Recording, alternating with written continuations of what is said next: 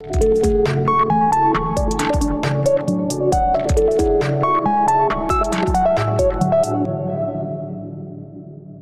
this lesson, we are going to learn Autofit option in Excel. For example, you can see a small database here, list of books name and its authors here, right? In this book name column, you must be noticed that cell number A3 and A4, the name has shortened, right? Are you able to see the entire name within that cell? No, right? First, let's understand that Excel still has the entire name of these two books. How do we know that? Let's try to click on cell A3 like this and look at this area here.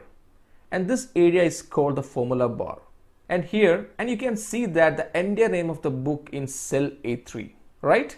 And similar way, if I click on A4, the related name has been completely appeared here, right? It's just not displayed to us on the screen here, but the entire content is still contained in cell A3 and A4, okay? Hence now we confirm that the data is still there, but we would like to be displayed on the screen. In order to fix this problem, we need to understand that rows and columns has their own properties. For example, this column has the property called width. By default, each column width is 8.09 units. For example, I just select this column and just click on right button from the mouse. You can see column width option, right? As soon as I click on it, you can see a small window called column width, which is showing 8.09 units set by default, right? But in this case, column A, let me check the width of the same. Select completely, right click, column width, it's showing 19.8. Here, what was my criteria? I just want to make it visible both these two books in the cell A3 and A4. For that, here itself we can change the width of the column by amending this column width unit. For example, instead of 19.18, let me try to put 35 here. See, now it's visible for both cell content, right? So with Excel, almost everything can be easily modified. And adjusting column width can be done many ways apart from this. So as I already showed you the first method, let's move to the next method. Make it undo here. And another method is to take your mouse closer to the line between column A and B like this. And press the left button on your mouse and drag it like this. See, it's visible now, right? You can adjust the same wherever you want, okay? And make it undo here. Now let's talk about another method of adjusting the column width, which might be more convenient in many scenarios.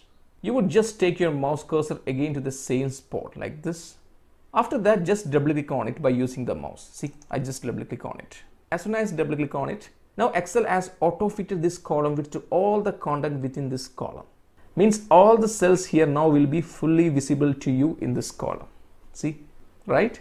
So this is a much more convenient and faster way of doing it. Just like the column width, rows also have the properties. For example, I'm just trying to drag like this, and this also I'm dragging. I just want to adjust this width. Similar way how it works in column width, I'm just going to select a blank row here and right click, and you can see row height, right? As soon as I click on it, but default row height Excel is showing 18.5 here. But in this case, let me check here. I just click on it, right click here, and row height, it's showing 33. So let me try to reduce as by putting 18.5 and rate. See, it has been adjusted. And here also we can do the same thing. Right click here, row height and 18.5 and rate. See, that's been adjusted. Let me put undo.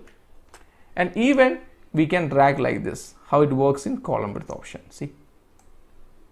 And as I mentioned earlier, best method is just select completely and just move the cursor here, just double click. See, it automatically width has been adjusted. So hope you clear this topic. Let's move to the next session.